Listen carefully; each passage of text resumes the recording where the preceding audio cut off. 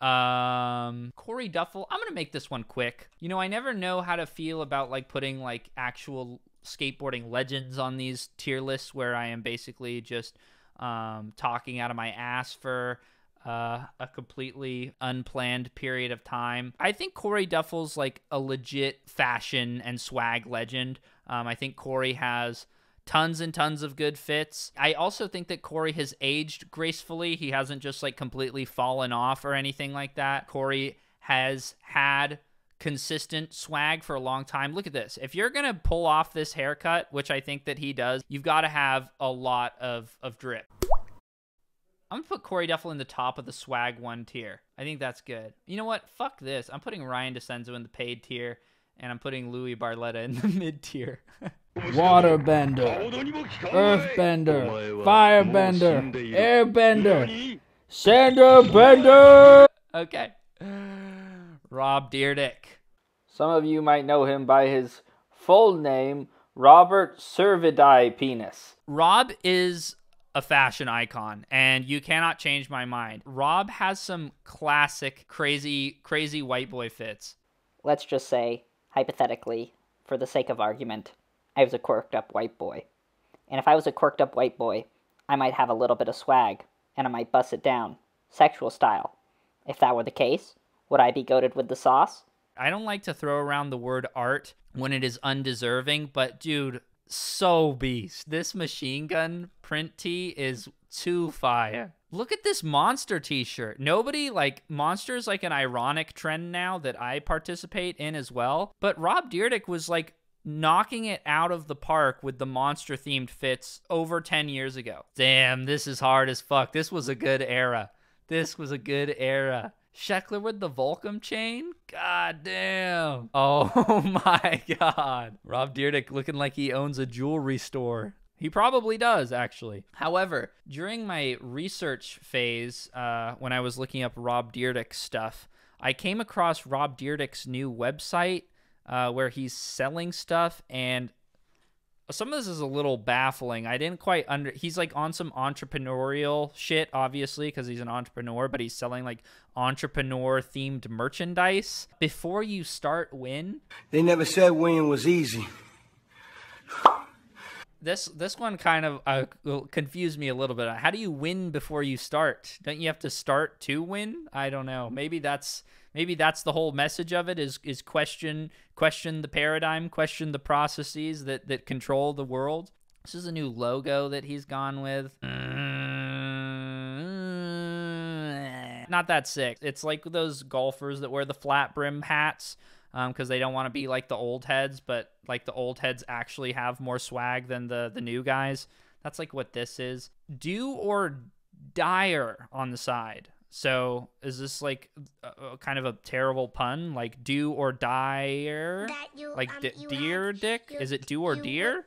Or do or dire? I'm a do or dire? Like I do stuff or I die. I don't really know. This looks like a money laundering scheme. There's no way that this is the logo that they landed on. And then they're also selling these amazing citrine crystal for $150. So this is like an NFT in real life. Natural citrine is famous for its ability to help people acquire and maintain wealth. It represents manifestation and abundance, seeming to attract success, prosperity, wealth, love, and other good things in life. Rob Dyrdek certainly has a lot more money than me, but I would wager that most people that are spending $150 on crystals are probably not prone to attracting tons of wealth. All right, anyway. Even though Rob Dyrdek selling his crystal scheme is a little bit questionable, I have to put Rob Dyrdek in the enlightened tier because skateboard, entrepreneur, swag, white boy fits, in that, when we're talking that, dude, Rob does it the best. His fits are enlightened. Okay, Greg Lutzka. I think, again, talking underrated skaters, I think Greg Lutzka is very underrated. He is an extremely good skateboarder, like was doing 270 nose blunts when I don't remember anyone else doing them. I think his motorcycle took over his life, and he started making like bad decisions at the same time. Like he started getting into motorcycles. Like I think this thing that people do is like when they get like a bike or something, and they're like, I have to start ollieing over it for some reason. It's like, no, you don't, dude. You can ride your skateboard and ride your bike. You don't need to fucking ollie over your bike. That aside, Greg did have some mean fedora fits at one point in time. He was the king of the fedora. Don't at me. Don't even try to tell me somebody else was rocking the fedora in the same universe, in the same league, in the same stratosphere as Greg Lutzka was. Greg Lutzka was, and in my heart, is still king of the fedora. Beef this fucking fit. Oh my God. He must have been making so much money when this photo was taken. He's got a fucking Toyota decal sticker on his skateboard. That doesn't make any sense. This is a legendary fit. I'm happy this era of K-Swiss Greg Lutzka has not been lost to the sands of time. These days, though, let's go. His current fits are pretty awful. Greg's current fits are real bad. He wears like tie-dye shirts and black pants. A tie-dye shirt is a full send. Like once you go tie-dye, you're full sending at that point with the tie-dye. Then black pants are like a half send. That's like a conservative article of clothing. So how can you full send on the top but then half send on the bottom? Doesn't make any sense to me. See, there he is fucking ollieing over his bike again. I thought it was weird that he was dressing like that now, and so I Googled him. Let's go to his website here. GregLutzka.com. They're fucking again with the bike, man. I came across this grassroots collection. I was like, this is interesting. I don't know if Greg Lutzka is an investor in this business or is just paid to market it, but this is the ugliest hat I've ever fucking seen in my entire nearly 25 years of existence. I'm going to be 25 next month. This is the ugliest fucking hat I've ever seen. 100%. This is... So I can't believe my eyes that this hat exists. Only 6 left. Ugh. I think Elijah Burrell definitely needs to take psychedelics. I think to find who he is as a person, to find his inner swag, to unlock his final form and become his true self. But this is the downside of what psychedelics can do to your mind. Instead of you finding your true self, you can end up wearing the most insane hat ever. Since we're on the topic of Burrell, in my last video, part 1 of this video, I made fun of Elijah, and I was like, oh, he's copying Dylan. And of course, every time I say something like that, understandably, somebody in the comments goes, well, actually, he's not, because Dylan was copying Dill, and Dill was copying the guys for The Outsiders, which was his favorite book, and the guy who wrote The Outsiders, his favorite book, his favorite guy was... Okay, I get it. Inspiration, fashion. It's a complicated and convoluted topic. That's fine. We all have our own opinions. Cool. However, let me just say this. From a skateboarding perspective, okay? Let's say you're a professional skateboarder who has the same size feet as LeBron James, which, as we all know as skateboarders, having big fucking tectonic plate feet does not look good on a skateboard. It's unflattering. So when you are this professional skateboarder and you're like, how should I dress myself? Do you choose pants that, I don't know, sort of hide your big feet? Or do you choose high waters that accentuate them? Just think about that logically. If you are going to dress yourself, how do you approach it? So does he arrive at this conclusion naturally? Or is he like, I think I need to fit in with my new board sponsor? Just a question. You can come to your own conclusion. Be careful if you do your drugs, because you don't want to end up looking like the people on this website. Because seriously, like not as a joke, as being serious. Yeah. I'm putting Greg Lutzka in the paid tier, at the top of the paid tier. Because he is paid. Okay, Jeremy Rogers. Some guy just messaged me and said, you the type of guy to have a Spitfire tattoo? That's the worst message I've ever received. No offense, Jim. Jeremy definitely had swag at one point. I think Jeremy Rogers 100% lost his mind. Jeremy Rogers was really a really fucking good skateboarder. At one point or another, he just decided that he didn't want to do this shit anymore and pursued his true passion, which turned out to be music. As you can see, This is my theory about when you get the treble clef tattooed underneath your eye. It's like, if you're self-conscious about your music career, this is like a way of sort of like justifying it and proving it to everybody around you, where you're like, well, if I get it tatted on my face, then there's no going back. Like, it's this or it's nothing. Fortunately, I think that Jeremy Rogers was making a lot of money when he was skating.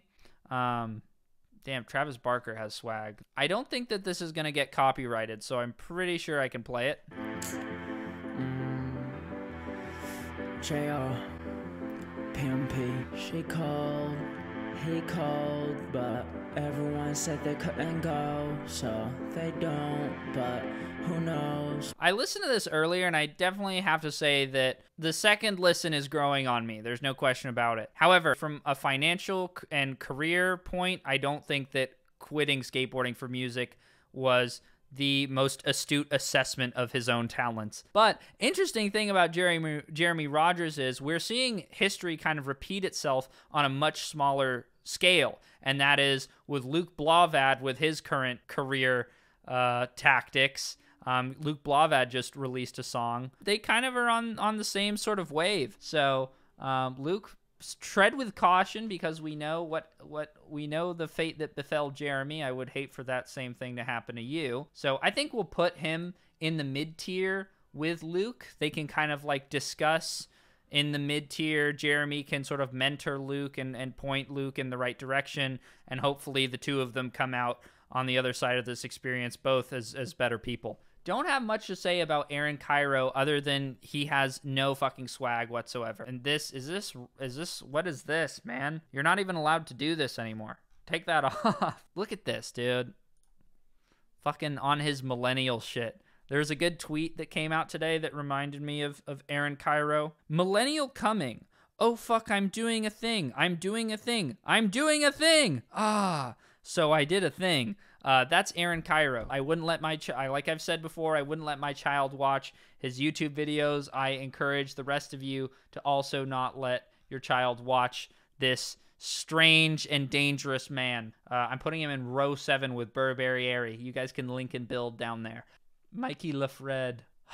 Mikey Alfred is one of my arch nemesis on this channel. I just am like baffled by this dude's delusion and like irrational self-confidence. For some reason, he's like very into mixing preppy, like Burberry country club racket swinging like type of drip. He likes to mix that in with skateboarding. This will never look swag. I don't like Mikey Alfred's creative vision, because what he brings to skateboarding is just available elsewhere in the world. It's not unique to skateboarding. Like Mikey Alfred's, what he likes, the imagery that he likes is the same shit that you could find on the outside of a LensCrafters or an Abercrombie and Fitch. It's just basic as fuck, and it's boring, and it like appeals to normies. So what I don't understand is, if that's what you like, fine, but why are you bringing that into skateboarding? Like, skateboarding is not the space where people are going to be receptive to that. It's just a waste of time, in my opinion, and it's lame. And I think, you know, the more mainstream bullshit you bring into skateboarding, the more diluted it becomes. And like acting like creating a skateboard brand that looks like it could be outside of LensCrafters is like somehow cool or like some genius fucking move. I just don't agree at all. I think it sucks ass. He talks about his art and tries to like justify this and explain his creative vision for his 6-year-old drawings. And he is just so into himself. Zero swag. He's got his illegal Civ page here. Uploaded this headshot of himself where he looks like he's some sort of politician, like he's running for office. In Mikey Alfred's mind, that's the amount of change that his illegal Civ brand is affecting on the world, where he needs to post himself in a suit and tie with an American flag button. He posted this of himself on his business account for his birthday. Just, you know, making sure you guys remember that I exist. Call me the biggest hater ever, and I'll gladly accept it. Mikey Alfred, you can also go in row 7. Let's keep it going. Rainbow Swag Lord. This fit goes crazy. Look at these Kappa shoes. No one else in the game is skating these.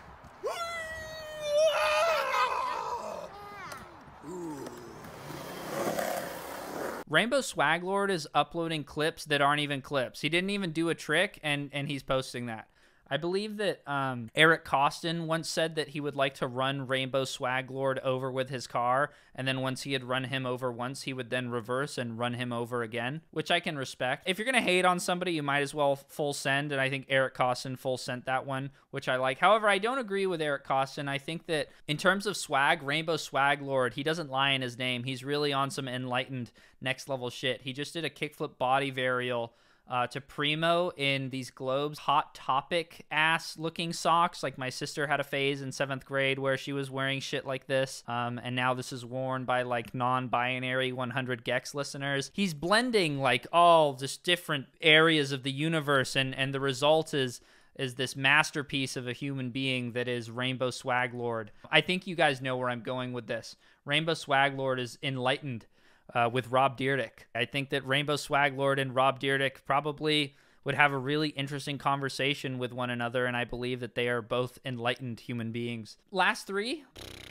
let's do John Shanahan. John Shanahan, he's like not a big skater, so he probably doesn't have that many images of himself. Okay, that's pretty fresh. Here's a John Shanahan clip that just got uploaded. It's pretty steez, pretty swag. John Shanahan kind of dresses like a bully in like a 90s movie that is like really into giving kids swirlies. I'm putting John... I'm going to put John in the top of... No, I'm going to put him in the mid-tier, right between Jeremy Rogers and Luke Blavad. This mid-tier is looking like the place to be. How do we pick between these two guys? Should we just leave them down here? This is a GIF.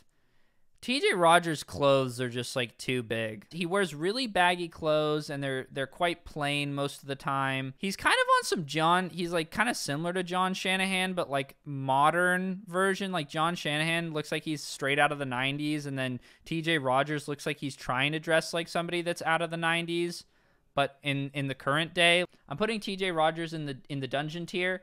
TJ Rogers and Ninja Lifestyle are like kind of similar. I feel like they're very similar dudes. Last but least, we have Richie Jackson.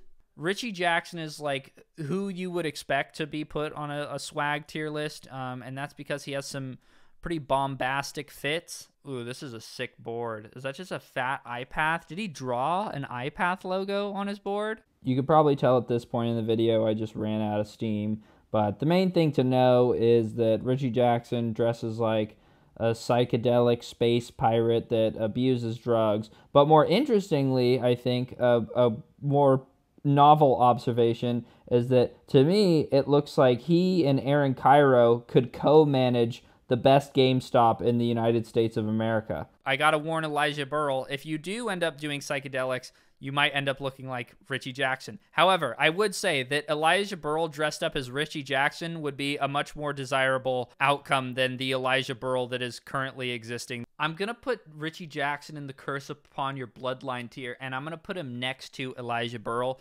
so Richie Jackson can have plenty of time and space to convince Elijah Burrell that the way that Richie dresses is the way of the future. Yeah, that's it. This is my swag tier list. God, I feel like $1 million, dude. Look how perfect this is. I didn't even plan for this, but yeah, this is a good looking tier list. I think I was just born to do tier lists, guys. I can't lie. I think that this is my permanent calling. I think I should only do this forever. If your boyfriend plays League of Legends, I literally don't know what to say other than like you should buy a helmet because those fuckers beat women. You are going to get suplexed in your room. You are going to be fucking destroyed WWE style, girl. Be careful.